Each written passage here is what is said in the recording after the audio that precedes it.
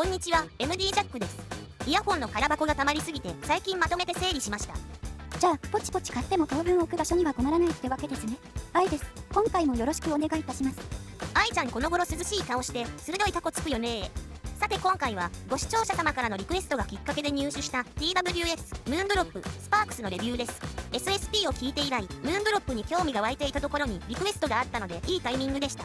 スマホを買い替えてコーデックが LDAC、apt-X アダプティブにも対応するようになり TWS への可能性が広がったので今後は TWS の扱いも増えていくと思います。あ、また可愛い子がいますね。早速名前つけようと。また勝手に。スパちゃん。可愛くない。じゃあスーパちゃん。全然可愛くない。じゃあスパークちゃん。まんまじゃんか。じゃあてるみちゃん。日本人になっちゃったよ。却下。じゃあスースーちゃん。パンダかよ。ああもうわかんない。スージーちゃんとかいいんじゃないの？あ、いいかも。でも前にも言ったけど勝手に名前つけない方がいいよ。はい。じゃあスージーちゃんに名前聞いておきます。結局スージーちゃんって呼んじゃってるよ。さてどっと疲れましたが気を取り直して。充電ケース本体ともマットな仕上げになっていてココアパウダーでコーティングしたチョコレートみたいな質感です。充電ケースが少し透けていて充電中に中の LED が発光してちょっとかっこいい感じです。ケース内は結構深くなっていて市販のイヤピに付け替えても大概収まりますしダブルフランジのイヤピでもなんとか収まりました。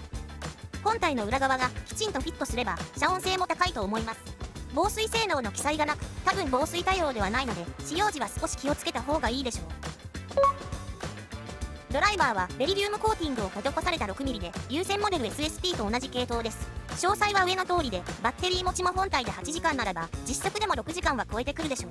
そして購入の決め手はコーデックが apt-X アダプティブに対応していることです。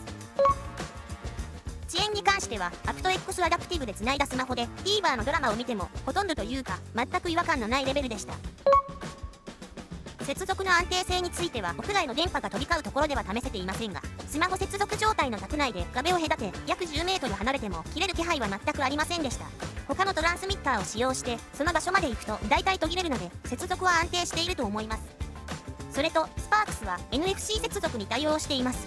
左が BP 接続右が NFC 接続です。蓋を開けただけでは反応しないのでどちらもイヤホンは取り出しておきます。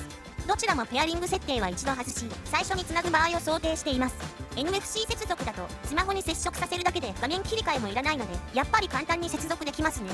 どちらの接続を選んでも2度目からはイヤホンを取り出しただけで接続されるので最初の1回の手間の軽減ですね。スマホが NFC に対応していらっしゃる方は試してみてもいいかもしれません。MoonDropリンクは Android 端末のみの対応で Google Play Store からはダウンロードできなかったのでこの QR コードを読み取ってインストールしました。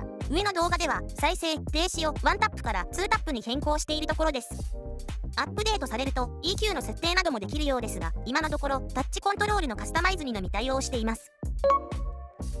装着感はミミーちゃんに直接インタビューしてみましょう。ミミーちゃんよろしくね。OK。